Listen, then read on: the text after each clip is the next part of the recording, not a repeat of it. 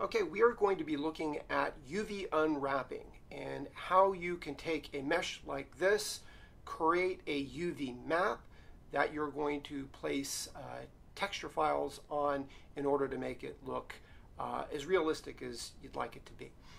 So UV unwrapping is a key process in being able to add materials and textures appropriately on top of a three-dimensional mesh like this. And if you look at this picture here, this gives you an idea of what UV unwrapping is all about. The object over here obviously is a three-dimensional mesh. It's an object of an alien that has some detail on it.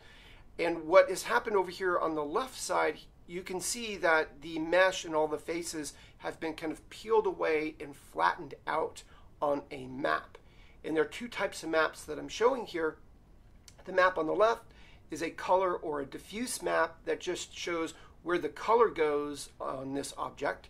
And the middle one is showing you a normal map, which provides vector information and shows you where height displacement or where kind of things bump out or they crevice in. And that allows us to get detail on an object like this without having to put that detail in the mesh itself. So this is the idea. We are going to unwrap a mesh and we are going to provide a map so that we can add detail onto our Suzanne monkey head. So this is, if you followed my retopology video, you'll see that this is really where we wanted to go, is using retopology of a high density mesh to get to something that looks more like this, that is not too many faces, is symmetrical and clean enough to work with in a 3D program or an animation. So this is what we want. But the problem with this is if we look at it here, it just does not have a lot of detail on it. In comparison, I will show you a high density mesh. This face has a lot of detail on it. So I took the Suzanne model, I went into the sculpt tool and I add a lot of features that I want in my eventual model. These are wrinkles and skin folds, etc.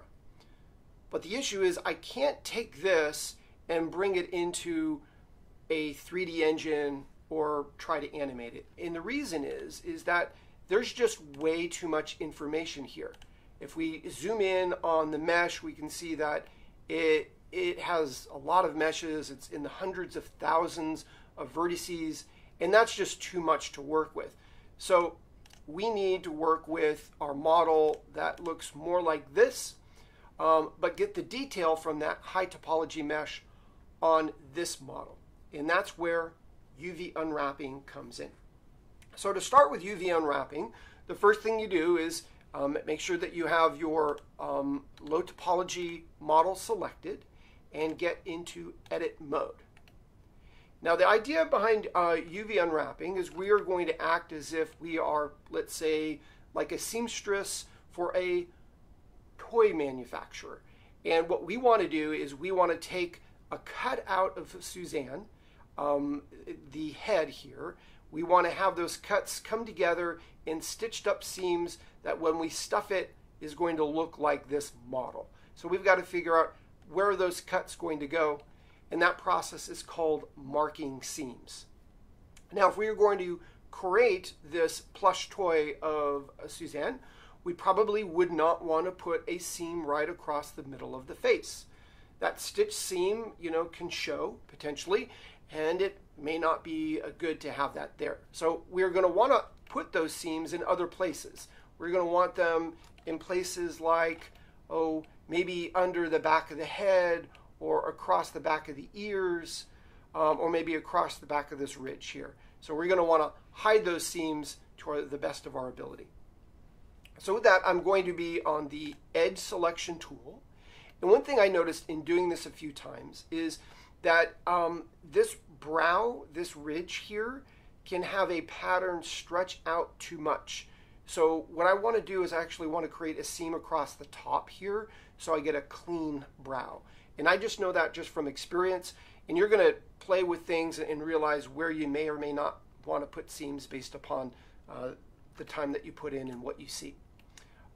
So that's the first thing I'm going to do is I'm going to select that edge loop here That goes all around the face, and that looks good. But what I don't want is I don't want that seam to show here around the jaw. I think I want it to come back around the back side and leave the jaw free.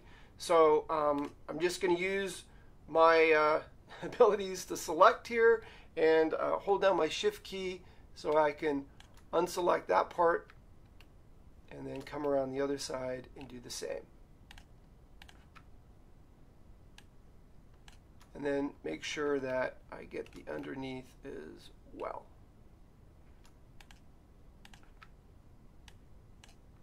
Okay, so I like that. So what I've got selected, I'm going to go and mark as a seam. So I go to Mesh, Edges, Mark Seam. And that's going to create a red line for that portion. The other thing I want to do is I want this maybe to come around the back of the head. So what I'm going to do here is select out just individually here. Hold down my shift key so I can select more than one and just go around here, just like this.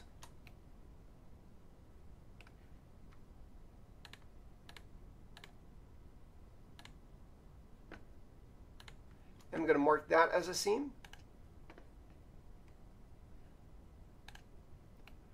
Also, I want something to come down the back so that this all unfolds correctly.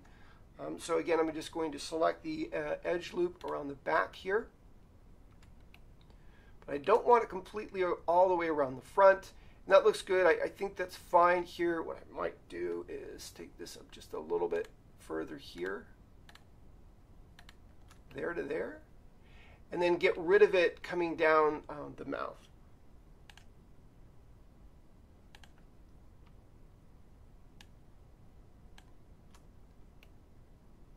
So that looks good to me. So what I'm probably going to do is have the seam come up here and then also seam around the mouth. So I'm going to do this like that and like that. Mark that seam.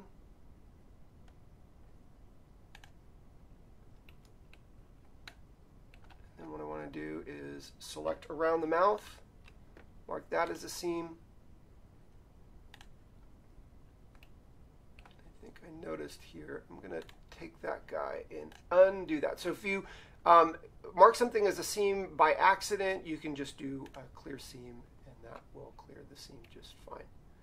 Okay, so that looks good. I think probably what I need is going across these ears here because there's a lot of detail here and just trying to unfold that may be difficult to do. So let me select that edge loop there. That looks good. So, yeah, mark that as a seam. I may have marked too many seams. You know, again, you're going to look at this. What would happen is if I had like a procedural pattern here, let's say I had create something like procedural hair across all of this. What's going to happen is it's going to break at these seams here. So that pattern may not work as you like it. But we are going to do an image map, and an image map is going to line up perfectly fine. So we should be okay.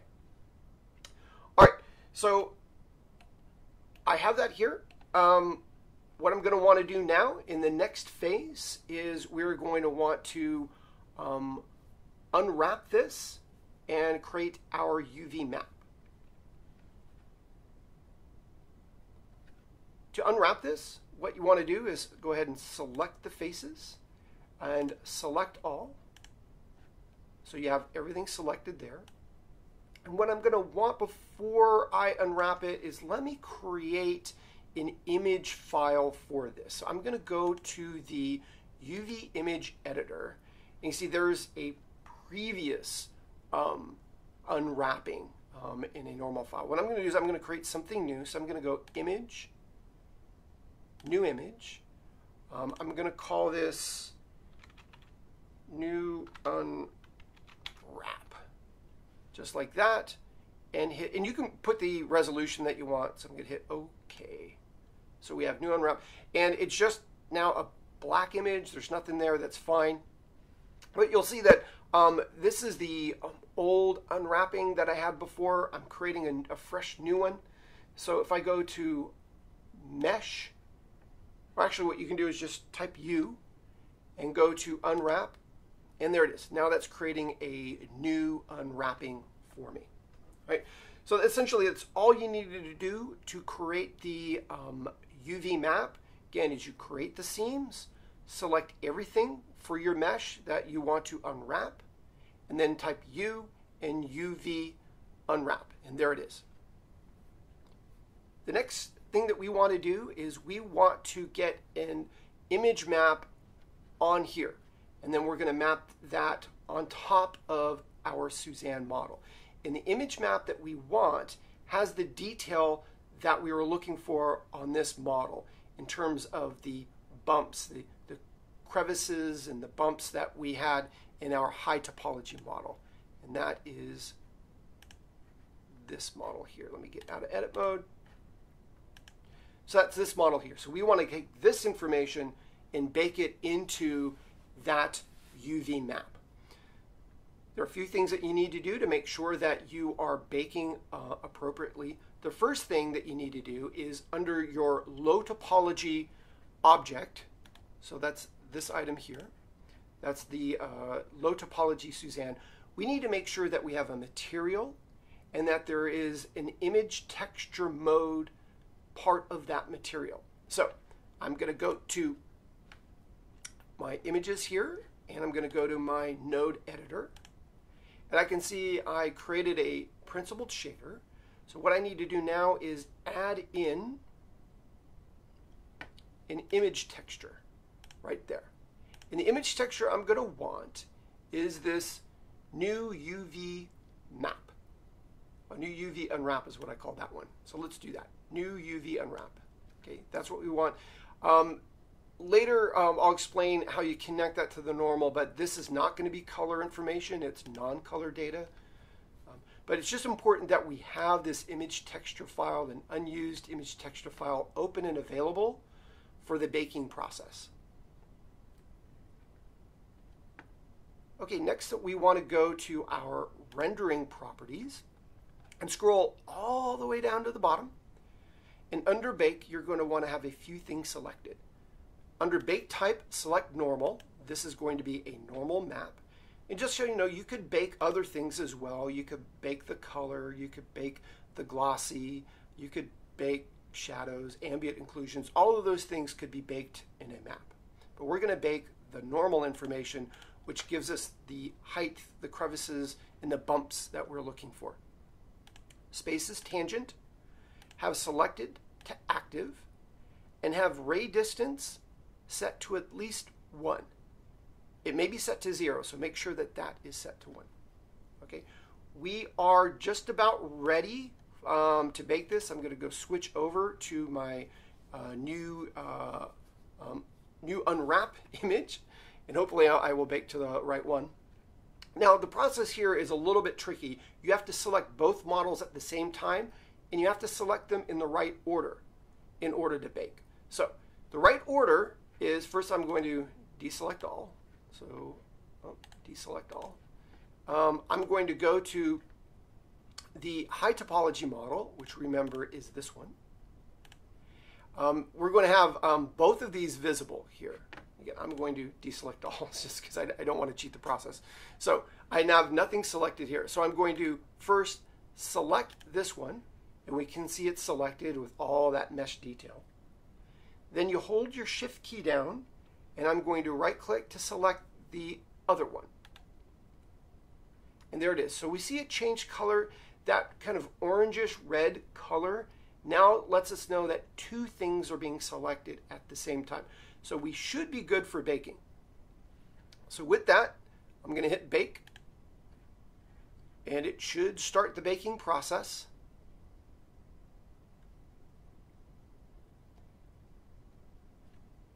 There it is. Oh, I see what's happened here. It's changed to fabric wool. Let me go back to new UV unwrap. There it is. All right. So this image was black before, if we saw before, but now it's got this kind of bluish, purplish look to it with these kind of weird colors. That's how a normal map looks. this is how the normal map looks for this alien head. So it's kind of that color. And don't worry if the color seems weird to you. It's supposed to be kind of weird. So this is the information. Now, just to be sure, I want to make sure that this information aligns to the UV map I created. So I'm just going to turn off the high topology model, make sure that I have Suzanne.001 selected. I'm going to go to Edit, and there it is. So with Edit, we can see that the UV unwrapping and the normal information map up right with each other. And that's exactly what we wanted. So that is looking really good. Now the final process that we're going to have is to connect that UV map, which is a normal, into our Suzanne head to make it look like the other one looks. So let's go to Object Mode here. Let's go to my node editor. So here we've got the new UV unwrap selected. It's non-colored data. What I have here is a normal map mode, so you're going to need this. If you don't have that, just go to Add. I believe it's under Vector, Normal Map, and you'll find it. So first I'm going to unplug this here, plug the color into color here, but it's using non-colored data, and then I'm going to plug this one into here. But before I do that, let me just go to rendered mode here. So there it is. There is our Suzanne without any of the normal information. I'm going to plug this in here, and I'm going to cross my fingers and hope that it works. There it is. Okay, so now what we are seeing is we are seeing the Suzanne head, which looks a lot like if we went to this model here and looked at that. So it's taking all of that three-dimensional information that we have in that mesh, it put it in a normal map, which is pixel information, and we wrapped it, and now have this. Okay, so hopefully you can see the value of UV unwrapping and using it in order to map texture files on top of low poly models. You get the realism that you're looking for, you get the detail that you're looking for, but at the same time, now you have an efficient and workable model that you can put in a game engine, you can put in VR, or you can animate for media and film. So there you go. Have fun UV unwrapping.